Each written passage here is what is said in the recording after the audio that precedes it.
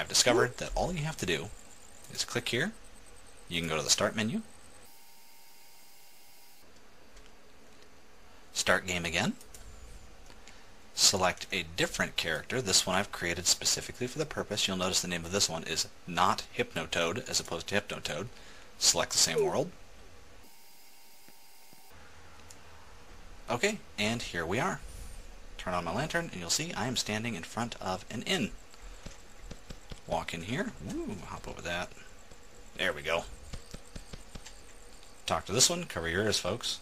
Pop back out.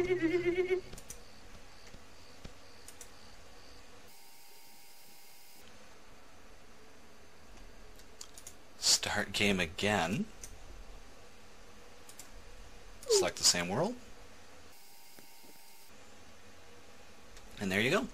We're right back here in the same world, same position, me and Mole, and it is a different time of day.